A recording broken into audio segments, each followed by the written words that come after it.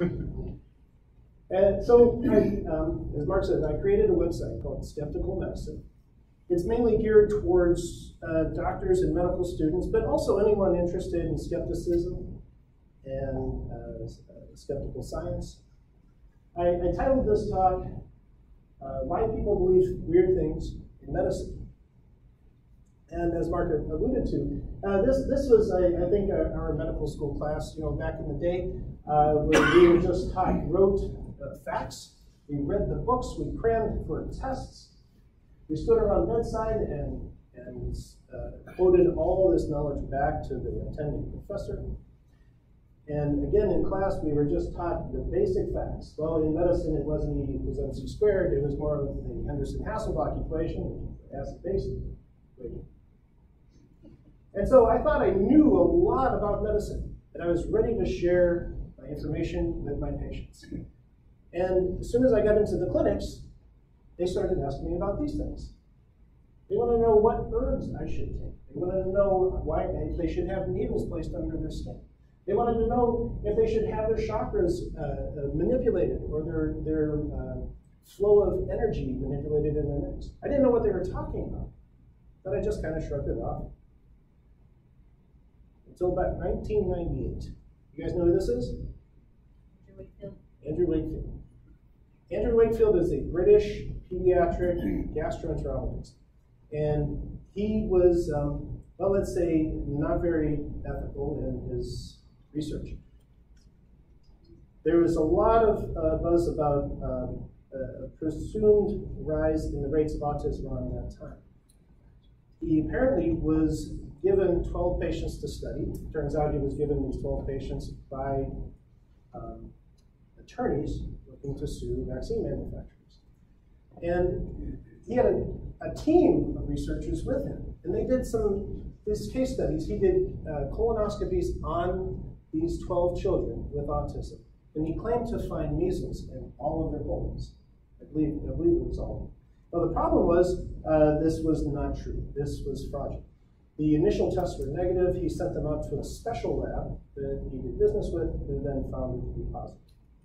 But nonetheless, this was published in The Lancet. It was a very mundane article, and it didn't even say anything about autism, certainly in the title or most of the body. But he went on the news the day before it was published.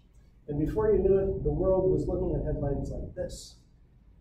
Measles jab, new link to brain damage. MMR, the truth behind the crisis. And it doesn't take long for a genie to get out of the bottle. Now, before you knew it, this was debunked in the medical literature. And I started to breathe easy because the paper was retracted from The Lancet. It's not there anymore. If you look through the medical literature, it is not there anymore. It was found to be fraudulent. And by the way, Andrew Wakefield lost his license to practice medicine. He's no longer in England. He's somewhere in Texas now. Making far more money than any of us are giving talks like this to different groups. So the headlines started to change, and reporting that this paper was fraudulent. But it didn't stop the public from believing it. You know her? Jenny McCarthy. And she was very, very public about this notion that vaccines cause autism. And it was starting to leak over into my practice. I was starting to get very concerned about this because I was giving people the right information, but yet they weren't believing it. And it wasn't just celebrities. Andrew Wakefield had powerful friends. Healthy young child goes to a doctor, gets pumped with massive shots of many vaccines, doesn't feel good and changes. Boom, autism, many such cases. Now, I don't want to get too political, I really don't. In fact, vaccine denialism is not unique to one political spectrum. There's Marianne Williamson just recently. When I was a child, we took far fewer vaccines, and there was far much less bumbling, and there was much less chronic illness. Now, what was going on here? I was really upset, and many of my colleagues were kind of upset too, but most of them looked like this. And in skeptical circles, we learned to call this shruggies. Many of my colleagues were shruggies, and across the globe, many of them were shruggies. So what was going on? I didn't know how to communicate what I knew was the right information. And then I came across this book while on vacation, visiting my sister-in-law. It was on the bookshelf. I started reading it, and I realized that there was a whole community of people and academics who were trained in critical thinking, and I really hadn't learned anything about critical thinking, not through my degree in chemistry, not through my degree in medical school. I mean, there was a little bit, but not really what was adequate. I didn't know why people believe weird things. I didn't even know how to identify what was a weird thing. You know, it's kind of like that old saying, you know it when you see it, right? So anyway, it was written by Michael Sherman. I got to meet him. And so I want to divide this talk into a couple of sections. You know, one is I want to find out what makes a claim weird.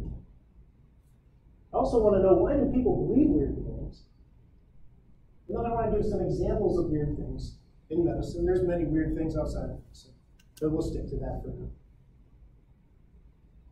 So I started reading. Many of you may recognize some of these books.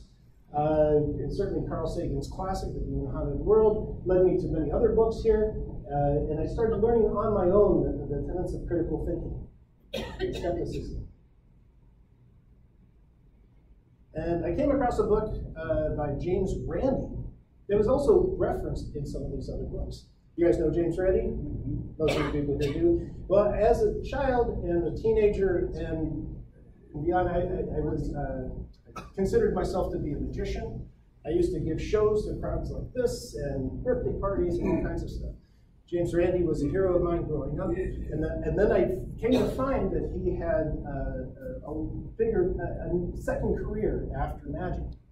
His concern was that he recognized that there were charlatans out there using his craft, using magic tricks to convince people of weird things, to convince people that they were doing things that they weren't actually doing, namely Uri Geller back in the 70s.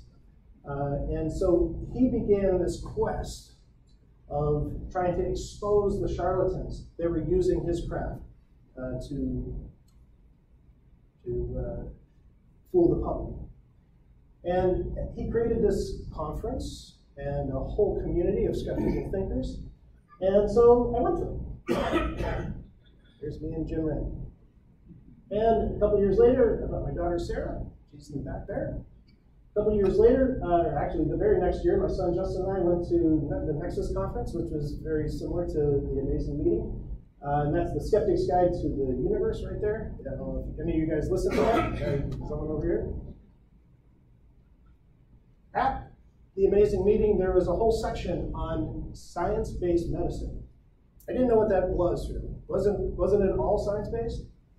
Anyway, it was filled with doctors and academics who were not shruggies, anything but shruggies. You may recognize some of these guys. We'll get back to some of them in a few minutes. During one of the talks, Wally Sampson, the physician, was giving, he flashed this up there. Now, you've heard of flashbulb moments, like everyone remembers, where they were when the president was shot or when the shuttle blew up. Well, this was a flashbulb moment for me. Now, it doesn't look like much, but it was very important. Anyway, this is Thomas Bayes from the 18th century. He was a statistician, and of course, he defined Bayes' statistics. Anyway, this formula, never mind it right now, but we can rearrange it, make it a little easier to figure out. Now, if you want to think about the probability of any claim, how do you weigh it? How do you determine if that claim is true? Well, there's two basic things. One is the prior probability of the claim being true. What do we know from all of our knowledge thus far? And what would have to not be true in order for this claim to be true? Is it coherent with the laws of physics? Is it coherent with everything we've known thus far? If not, there may be a problem. So that's prior probability. That's very important. And then you multiply that by the strength of the new evidence. Evidence has a tiering system from weak to strong, we'll put it. And we can try and figure out the probability of a claim being true based on these two things. They're multiplied together. Now, if you have a claim that has a very low probability of being true, let's say, well, we watched the homeopathy video. Let's say the claim that water has memory. Well, based on everything we know about water, chemistry, physics, and prior studies, it's a pretty low probability. So it's going to take a heck of a lot of evidence to turn the tide and convince a critical thinker that it's true. So this is called Bayesian thinking. Now, that big equation that I put up there has a modern translation that I'm sure many of you would probably recognize. You guys know this guy? Extraordinary claims require extraordinary evidence. It's very, very simple. So it struck me that weird things are just extraordinary claims without extraordinary evidence. They don't have much prior plausibility, and they don't have strength of new evidence. Even if the evidence is very strong, if the prior plausibility is 0, you multiply anything by 0, it's still 0, something's wrong. So that's the first little tool that I learned about critical thinking. I wanted to bring 3 more to you. First, we want to talk about this lady. This is Mrs. C. Okay, this is a little audience participation. Mrs. C is friendly but quiet. She keeps to herself. She is very smart, has a college degree, and works with books. She is fond of children, but prefers quiet. She works in a school, and she's not a teacher. Okay, you guys have Mrs. C in your head? Yeah. Okay, here's the question. Which is more likely? Mrs. C is a Catholic? Or Mrs. C is a Catholic and a school librarian? Raise your hand for A. Raise your hand for B. Oh, okay, good. That's what most people would say. But let's think about it for a second. How many assumptions are in their hypothesis? There's 2 assumptions we can think of here. Less is better than more. Assumption number 1, she's a librarian. I think we could probably be generous and say it's about 90%, maybe even higher. That's even being less than.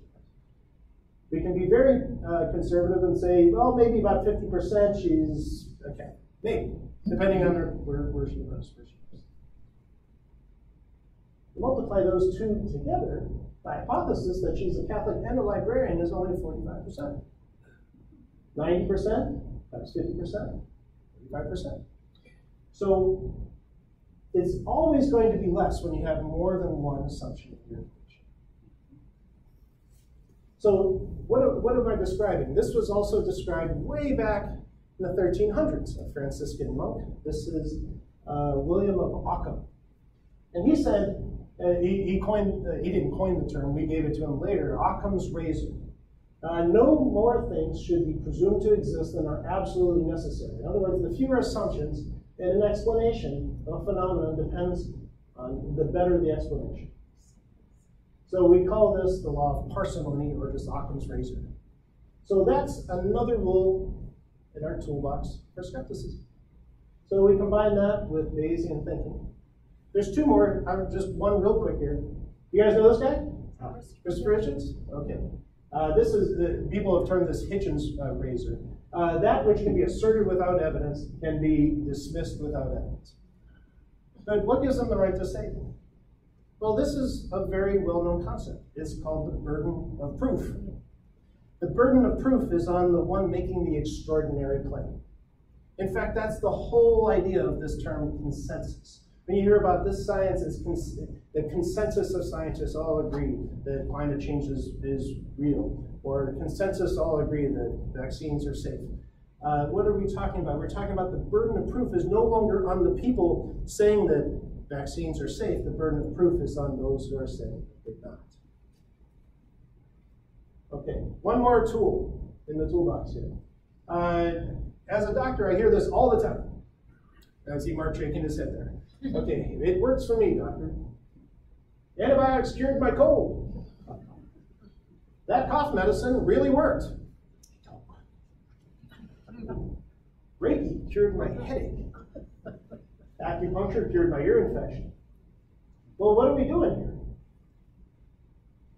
You guys know what this is, right? This is you have to cross the street, you push the button and the light turns red, well, or turns green rather. Does it? Does it really? In about 1984, in the city of New York, they automated all of their traffic signals, the crosswalk signals. And those buttons didn't work anymore. They took them out. People were mad. They couldn't control the crosswalk anymore. So they put the buttons back in. They weren't hooked up. And even though people knew this, they still liked it better. They had control over the situation where there was no control. They even called these things, this is true, they called them placebo buttons. So which brings me to the next topic here. One of the most misunderstood concepts in medicine, the so-called placebo effect. Most people think placebo effect is what? Mind over medicine. You know, my power of belief is curing my disease. Well, that's not really what we talk about in medicine when we're talking about placebos. What is the placebo effect? There's a series of effects, but they're just basically the sum total of all the perceived effects attributed to any and all things in an experience, except for the intervention that you're testing. So it's really a term based on medical, it's a research term. Now, there's lots of placebo effects. The first one we want to go over is natural history of the disease. For instance, common colds. We mentioned common colds. That antibiotic really cured my cold. Well, this was worked out in 1967, the natural progression of a common cold in all its signs. You can see it peaks out around day 3 there. Runny nose, congestion, cough. Now, it seems to reason that when things are at their worst, that's when you want to do something. That's when you want to push the button across the street. And if you were to take something right about there, things would start getting better. Symptoms naturally decrease. And so I've taken a drug, doesn't even matter what it is, a cough medicine, it could be the antibiotic, and I started getting better. This creates a bit of a belief. But you didn't get better because you believed it. You got better because of the natural history of the disease. Then there's something called regression to the mean.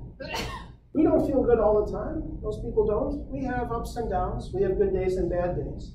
It's reasonable to assume that when you have a bad day, it's probably going to be followed by a regression to the average. Regression to the mean. And you feel all right. If you feel really bad here, and you take a drug, or do some type of practice or ritual, and you feel better. Well, this is just the natural regression to the mean for just about every way we feel. So this has to be controlled. There's a hierarchy in placebos, at least in the belief in the effects of placebos anyway. And it seems the more invasive, the more expensive, the better the procedure seems to work. The perceived effect seems to be better. Surgery seems to do better than touching and rituals, which is better than IV injections, which is better than pills. And by the way, the expensive ones seem to work better than the cheap ones. Ask anybody when I say, yes, your generic drug is exactly the same as that expensive brand name. Oh, no.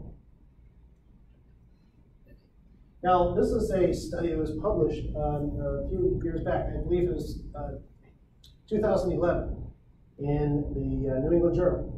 This is I'm sorry I put a graph up here. I just want to go through it because this is really important to understand what I'm talking about. You can learn a lot from this study, this graph. This was the perceived effects. What they did is they took asthmatics, a whole group of asthmatics. They divided them up into a bunch of different groups, 8 groups actually.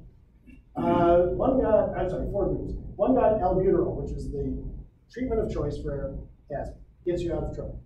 Improves your airway resistance. They gave the next group a placebo inhaler. It didn't have anything in it. The next group got sham acupuncture.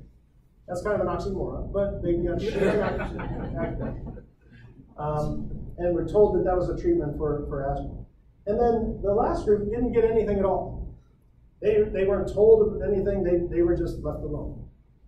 Now, as you can see, this is the perceived effect. This is not the actual effect. This is the perceived effect.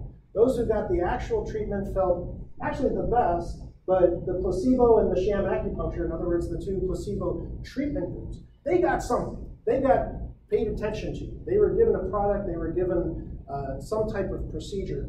And they felt pretty good too, almost as good as the people who took the actual medicine. The no intervention group, they barely felt good at all. There's a few that reported improvement, but not many. Certainly not as many as the placebo groups, certainly not as many as the actual. So that led to a big controversy in medicine. Well, are placebos just as good as the treatment? If people feel good, that's what is important, isn't it? Well, this is what actually happened. This is, well, first of all, that's just the difference then. I just wanted to point out that this is the actual placebo effect. A lot of people think it's up here. The actual placebo effect is from not doing anything at all and doing something. The difference between doing something except for the actual treatment. That's the placebo effect. It's not the difference between doing nothing and the actual treatment. It's the difference between doing nothing and something but not the actual treatment. Now, the actual effects of the study, when measured by the lung airflow resistance, the albuterol group did pretty good, and none of the other groups did well at all. So, is it better to look good than to feel good? 80s reference. These people felt good in the placebo and the sham acupuncture group, but their lung function was not good at all. No better than the no intervention group. So if you feel good, but you die of respiratory failure, you haven't achieved it. That's important to understand. Anyway, I digress. Okay, now, placebo effects are not just for drugs. As I said, surgery is one of the most powerful placebo effects. And it's not just about alternative medicine, which we'll talk about in a few minutes. Has anyone here had arthroscopic surgery for the knees? A couple people did for arthritis? Well, there was hate to break your bone. There was a study published back in 1996 that was replicated at least twice later with the same results.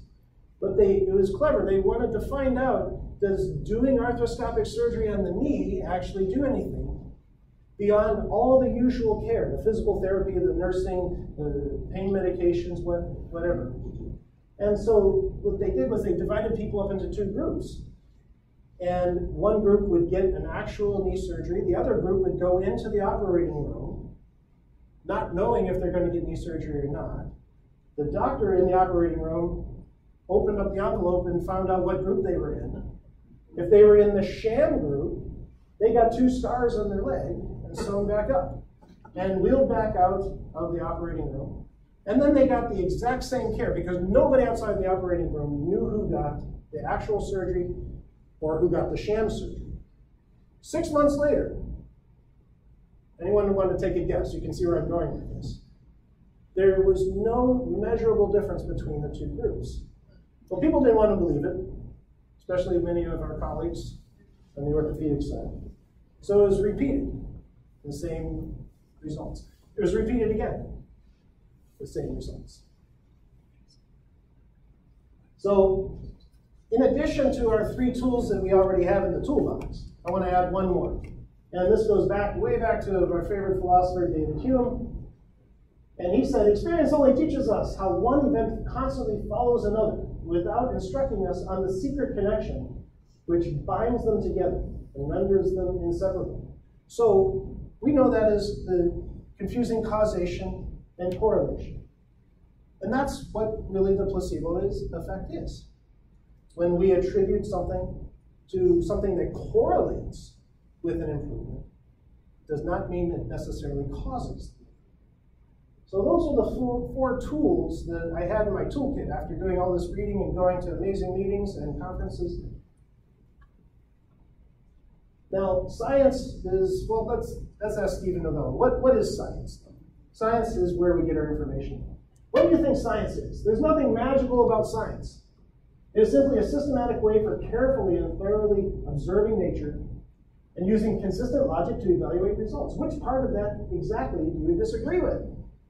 Do you disagree with being thorough, using careful observation, being systematic, or using consistent logic? It's good questions. So science gives us, as I mentioned, this hierarchy of evidence. The strength of the evidence goes up as you go up the pyramid. But why do we need that? We need that because we are human. We need to control for biases. We need to meet the burden of proof that it takes to call something knowledge. We need to minimize our assumptions, as we discussed. We need to minimize placebo effects. So that's what weird things are. But why do people believe weird things? That's what I was interested in next. What's the psychology behind it? Shortly after Andrew Wakefield's study was published, and it got out into the public, just perception that vaccines cause autism. And parents started refusing to vaccinate their kids, especially after they saw this. Here's Jenny McCarthy again on Oprah. Right before his MMR shot, I said to the doctor, I have a very bad feeling about this shot. This is the autism shot, isn't it? And he said, no, that is ridiculous. It was a mother's desperate attempt to blame something on autism. And he swore at me. And not soon thereafter, I noticed that the picture, a change in the picture. Boom. Soul gone from his eyes. This was on daytime TV and one of the most popular talk shows ever. So how can you compete with that? Why do people believe weird things? And it's not really because of, we like to think of ourselves as so rational and processing information. But our brain does process information. It processes it even before we know it. This is the brain. And this is where we have all of our conscious knowledge, our conscious experience rather, up there in the smaller part. Information comes into us and is processed in the middle part. This little cherry right here is called the amygdala. It assigns an emotion to the information that comes into us before we're even aware of it. That strikes an emotional reaction. It causes two things that we'll talk about in a few minutes: cognitive dissonance and motivated reasoning. This is Leon Festinger. He's the person who described cognitive dissonance. He says, a man with a conviction is a hard man to change. Tell him you disagree and he turns away. Show him facts or figures and he questions your sources. Appeal to logic and he fails to see your point. So it depends how deeply and how our convictions are. How much of this is our sense of self?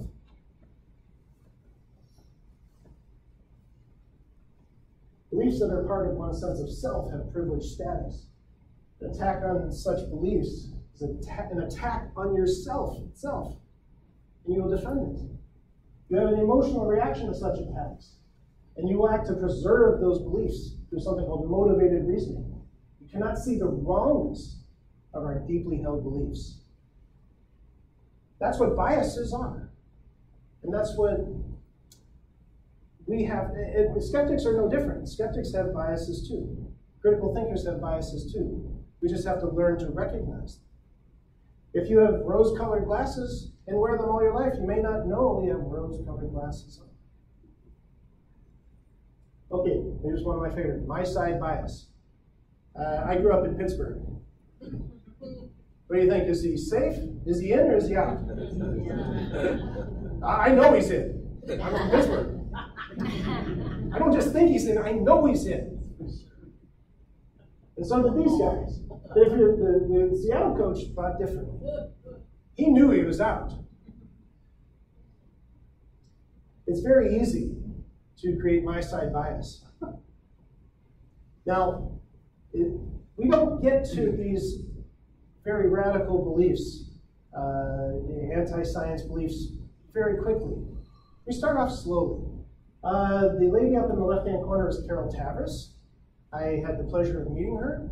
And she worked with Elliot Aronson and who worked with Leon Festinger in the field of cognitive dissonance. Now, picture those two people up at the top. They're very similar people in their worldview. They don't have much difference between them. It doesn't take much to set them on different paths. Should I vaccinate my child? Well, maybe one of them watched Oprah, maybe the other one didn't. Yeah, I'll vaccinate my kids. The doctor said they're safe. Not sure, some say vaccines have risks. Well, right now they've got a little bit of distance between their worldviews. That distance represents the cognitive dissonance, which is the emotional pain you have to go through to change your views. Not that much difference between them right now. It's doable. You could probably change some minds. But unless someone does, they wander down the path. Vaccines save lives. Science rocks. Vaccines kill. Homeopathy is the best. When you sign on to a particular side, the my side bias kicks in, and you identify with that as part of your sense of self. You also start identifying with all of the baggage that comes with that belief, and those who tend to believe things like it. The cognitive dissonance between the two sides becomes immense. It's very, very low probability that you're going to get one of them to cross the big mountain. Now, once you take a position that's not supported by science and evidence, and you want to defend it, you have to defend it with fallacies. It's not supported by logic, so you defend it with logical fallacies. Now, on my website, I go through a ton of logical fallacies, but there's lots of good sources there. There are two groups of them. There's formal fallacies, which are kind of just logic puzzles. And then there's informal fallacies, which if you're in an argument with somebody, you'll probably hear a whole bunch of informal fallacies. Some of our favorites, the straw man, appeal to final consequences, appeal to authority. Jenny McCarthy, is she a relevant authority on vaccines? No. But people remember that Oprah episode. So, we've learned a little bit about why people believe weird things. And just to summarize what we've talked about so far, beliefs are part of the sense of self. We develop biases. We cannot get back out from underneath our own biases because of cognitive dissonance. And we defend our beliefs with fallacies. You guys know this guy? Yeah, we had the pleasure of seeing him in Detroit a couple years ago. Anyway, he has a riddle for us. What are you going to call an alternative medicine that's been proved to work? Yes? Okay. Medicine. So we're going to talk about alternative medicine. At any rate, we can divide medicine into three basic groups: science, bad science, and frank pseudoscience. Science is well established in medicine. It has the evidence to support it, and the burden of proof is clearly been met. Bad science, well, there's some kernel of truth to maybe what is being claimed there, but not so much. And pseudoscience is completely without evidence, or let's say prior probability. And of course, the direction of prior plausibility goes that way towards science, and the burden of proof goes that way towards the pseudoscience. So I want to add one more tool before we get talking about alternative medicine. I want to introduce you to Harriet Hall. She's also called the Skepta. She's in science-based medicine, along with Stephen Novella and others who will meet. You can measure how much money the tooth fairy leaves under the pillow, whether she leaves more cash for the first or last tooth, whether the payoff is greater if you leave the tooth in a plastic bag versus wrapped Kleenex. We can get all kinds of good data that is reproducible and statistically significant. Yes, you have learned something, but you haven't learned what you think you've learned, because you haven't bothered to establish whether the tooth fairy really exists in the first place. She termed this tooth fairy science. Before you study a phenomenon, you better be darn sure the phenomenon exists. So tooth fairy science is something I want y'all to kind of keep in mind with all the other tools there. The first one I want to talk about is Reiki therapy. I want to go, Reiki, it's kind of nice. It's a service offered, I'll call it a service offered by many healthcare institutions. It was, the term came about in 1922. It's actually an ancient term, but as applied to the way it's used today. It's attributed to a Japanese fellow named, I'm going to say Mikao Usha. I may have mispronounced that, I apologize. Now, what this was, let's go back. This is a system of energy healing. The claim is, first of all, Rei has to do with the life energy. And Ki is the vital force. Life energy is surrounding us from the universe. And the vital force is within us. And if you can balance those two, you should be able to treat patients and cure disease. And you balance those two by a licensed Reiki therapist who puts their hands either on or just over the patient and balances these forces, these energy forces. Now, we could study the effects of that. We could study the effects all day. Like we could study the effects of how much money is left under the pillow in rich neighborhoods versus poor neighborhoods when a tooth is left under the pillow. But we haven't learned what we think we know, what we think we've learned. Until Emily Rosa came along. When she was 9, this is a science project in the 4th grade that she entered. She came up with an idea. Let's take Reiki practitioners and let's see if they can feel her life energy. She put them behind a screen, and there's the hands of the Reiki practitioners behind the screen, and she held her hand over their hands, and she flipped a coin, right or left, heads or tails. Beforehand, she asked the practitioners, can you feel my life force? And she held her hand out, and they all said yes, definitely. And so they put them behind the screen, and they did the test. They ran it a whole bunch of times. Now, you would expect, if nothing was going on, about 50%. They would get left or right, if they were just guessing. If there was a kernel of truth to it, they should be able to get it much more than that. They all thought they could do it 100% of the time. In fact, they got it right 44% of the time. But a little bit less than what chance would predict, but still within error. She wrote this up as her 4th grade science project, and she did not win. It was, however, published in the Journal of American Tooth Fairy Science. The effect wasn't there. The effect wasn't there. All the research that was being done on it, the effect wasn't there. Now that didn't stop some institutions from claiming the effect was there and trying to explain it using modern science. Here's a website that talks about Reiki. It talks about where it is. It talks about Rei is the external energy and Ki is the internal life force. And it says, recent findings in the area of quantum physics have provided the scientific foundation for Reiki and other integrative modalities. Then they went on to claim the benefits of Reiki provides relief from pain, strengthens the immune system, helps clear toxins from the body, raising your hands, redirecting the energy. Now, you may think that this was from some prank site. Mark, you may recognize the source where this came from. This is my institution. This is Beaumont Hospital. It started off in Royal Oak in the Detroit metro area. And they have a department of integrative medicine. And they try and integrate traditional medicine with, they don't call it alternative medicine, they call it something else. But it's alternative medicine. And it's very, very popular. And it's so popular, they had to develop this integrative medicine department because they had to compete. Here's Henry Ford's integrative medicine department, right from their own website. But, here's the Cleveland Clinic.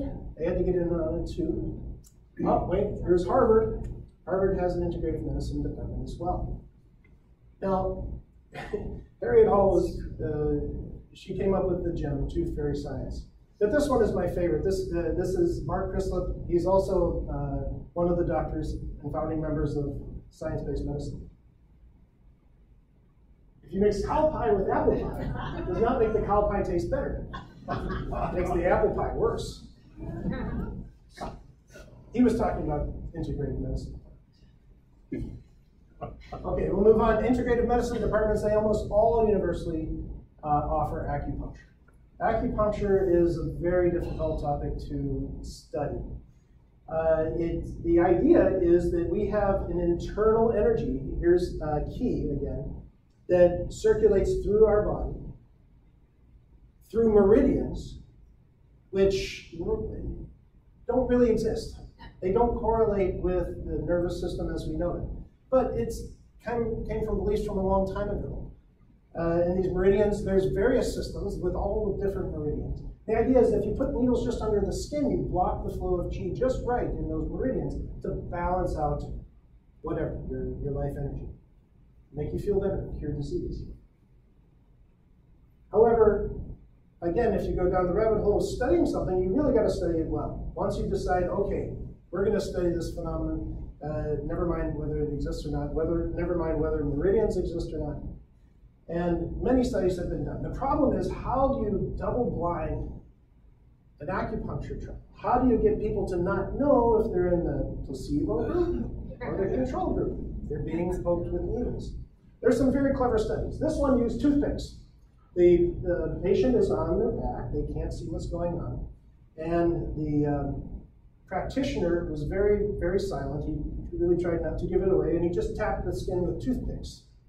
And it was a very well done trial for what it's worth. The authors said it was inconclusive because it was negative. It remains unclear whether acupuncture or stimulated method of acupuncture provide physiologic important stimulation or represent placebo or non-specific effects. They were kind of going down the path of saying it works so well you don't even have to do it. Many studies followed. They developed placebo needles that even the practitioner didn't know if the needle was puncturing the skin. They retracted into the handle, just like those knives that used on stage. They retract into their handle. They developed these little stands so that when you put the placebo needle into the stand, it hits resistance, and you really can't tell if it's going into the skin or going up into the handle.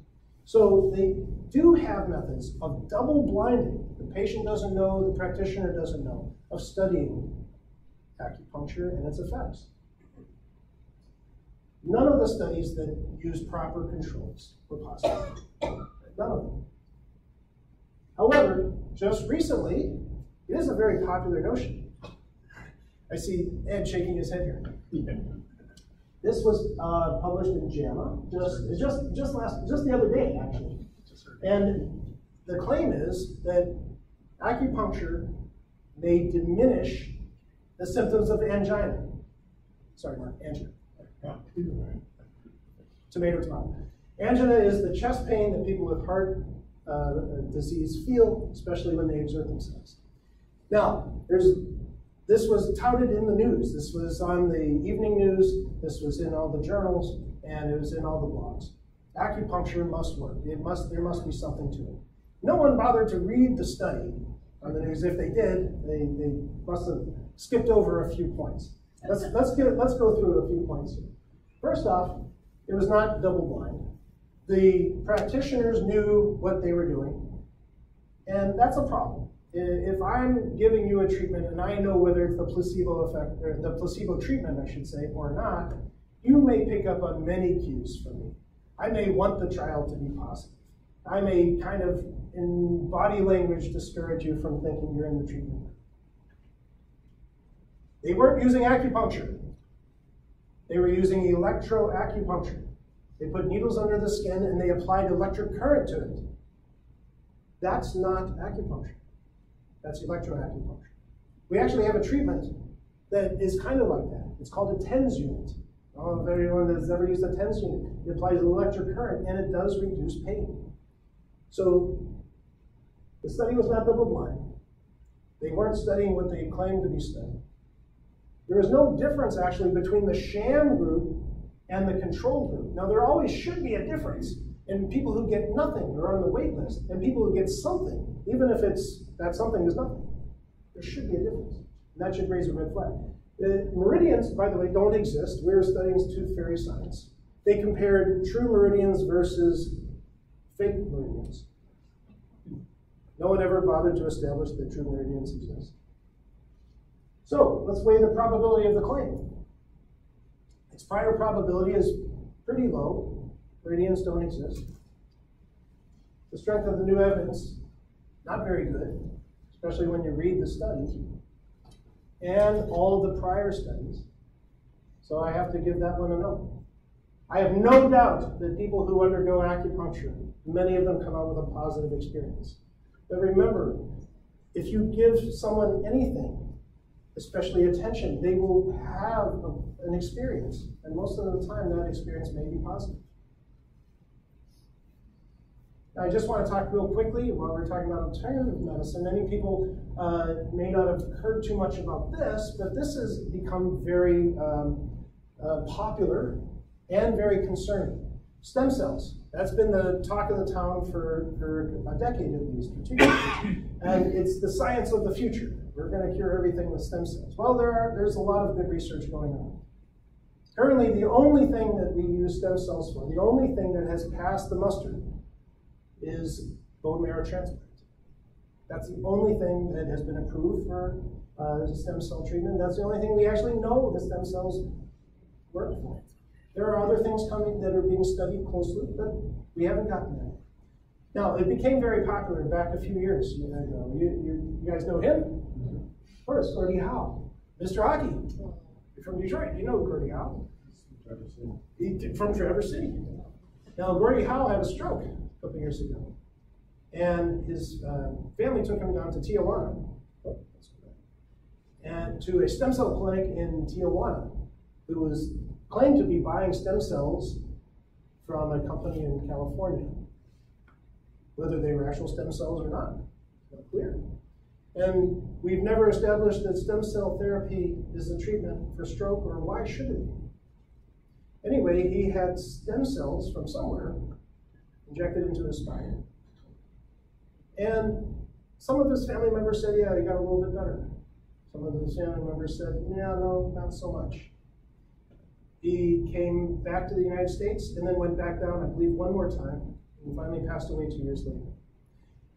This got in the news. I mean, this was Mr. Hockey. And I had patients coming in, I hadn't even heard of this yet, and they're coming in wanting the stem cell therapy that Gordie Howe got. And it became so popular, stem cell clinics, we were no longer doing stem cell tourism, going to countries with lax rules, but they were starting to pop up in the United States too. Here's one in Metro Detroit. It's called Motor City Stem Cell. It's run by a classmate of mine. And he's making outrageous claims, none of which are supported by science, and it's not cheap. These are some of the claims he's talking, what he does here. He sells stem cell cream. It's $300. He combines that with ozone treatment. What he does is he puts the stem cell cream on your skin and then injects ozone underneath it. What that's supposed to do, I have no idea. When you're making stuff up, anything's good. Now, actual stem cell treatments on their website says $1,200 and up, but seminars are put on just like this to promote stem cell treatments, and it's more than $1,200. It's usually $10,000 or more. People are going into debt. People are spending their life savings on treatment that at this point we can call tooth fairy science. But it's not just Motor City Stem Cell. Here's Sports and Regenerative Medicine in Traverse City. And they make all kinds of claims. You can't even see it. These are all the claims that are being made about their treatment. They cure everything. There's nothing that's not cured by stem cells. It's not just bone and joint things. They're talking about curing feeling fatigued. And some sites claim that they cure your children's autism with stem cells. Anyway, let's apply the rules of personal Bayesian thinking, burden of proof, correlation and causation. Nope, we're not going to let that one pass. Okay, but let's move on. The one ring to rule them all. The one alternative medicine that beats them all. The granddaddy. We're talking about homeopathy. Homeopathy was a practice that was invented by this guy, Samuel Hahnemann, and way back a long time ago, like around 1800. And he came up with an idea. He was observing some things. He came up with the idea that things that make you sick will cure your illness. That which makes you sick also cures you, if it doesn't kill you first, I guess. And how did he come up with that idea? Well, he was really interested in malaria. Malaria is still to this day is a huge killer around the world. And it's caused by an organism, an intracellular parasite called Plasmodium. And it is treated with a drug called quinine. Anyway, the symptoms of malaria are these. Shivering, sweating, headache, vision loss, abdominal pain, vomiting, dark urine, hemolytic anemia. Now, he was an observant guy, and he was a pretty clever guy. He noticed that people who eat the cinchona bark will develop something called cinchonism. It just so happens, he didn't know this, that the cinchona bark is the source of quinine. That's where the medicine comes from. But if you eat this bark, you develop symptoms from eating the bark itself.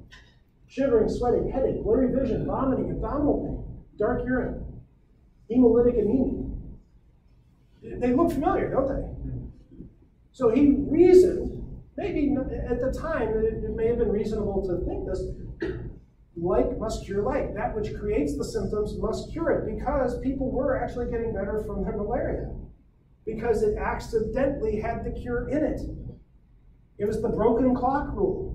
You know, a broken clock is right twice a day. He hit it right on the nose. So like cures like, but if you give something that causes the symptoms, it actually makes things worse. So you got to do something else. First, you have to define what's called the law of infinitesimals. Now, law of infinitesimals is where you take something, you dissolve it in a mother tincture. You get a solution of stuff. And it's really, it's concentrated. And then you start diluting. Let's say you have 100 milliliters of something, of a solution. Then you take one drop out of it, 1 milliliter, and put it into another 100 milliliter container. You shake it up, you do this ritual. Hahnemann described a ritual called succussion, where you have to shake it 4 times in each direction. This way, this way, this way, this way. And it works better if you hit it with a leather strap. Actually, he described the leather cover of a Bible. Succussion. Then you do it again, and then you do it again, and then you do it again. You do it again and again and again and again and again, until you come with a solution that is so dilute. Come on, Johnny Carson. It's so dilute, there's nothing in it. There's actually nothing left in it. So let's make a cure for diabetes. Let's do an experiment. This is a can of Coke, and it has roughly 3.7 times 10 to the 18th molecules of sugar in a can of Coke per 100 cc's of a can of Coke. Now, we all know that diabetes and sugar go together. So if we dilute this until it's practically not there, we should have a cure for diabetes. So how do we do that? Well, we do a 9C dilution. The C means 100. That means you take 1 drop, 1 milliliter out, and you put it into 100 milliliters. So it's a 100 dilution. There's also the connotation of X. You can have a 10X dilution. That's where you do it in 10 cc's. So it's a 1 in 10 dilution. Anyway, you do it 9 times, and it's all gone. There's no sugar left in that solution if you just do it 9 times. Is that our cure for diabetes? Does that pass the muster? Let's think about pre-test probability. Probably not. It's pretty low. Well, we come to an understanding of this. We now know how much stuff is in stuff, and it was discovered. Well, not discovered, but this number was described or attributed to a man named Avogadro. He actually didn't call it Avogadro's number. Anyway, he discovered that there's 6 times 10 to the 23rd things in what he called a mole of things. It's like there's 12 eggs in a dozen of eggs. Well, there's this big number in a mole of things. So if you have a solution like our can of Coke, a 1 molar solution would have 6 times 10 to the 23rd molecules of sugar per liter. So that we know pretty much how much stuff is in stuff. Now, if I start diluting it by 100, and I do that again, and again, and again, and again, how many times do we have to go until we get to 0? 12. All we have to do is a 12C solution, and there's nothing in it. Now, if you buy homeopathy off the shelf or go to a homeopath, you might buy something that's 200C. They did it this many times, and then they did it almost 200 times more. Or maybe even more, 500C. Sky's the limit. And then you sell it.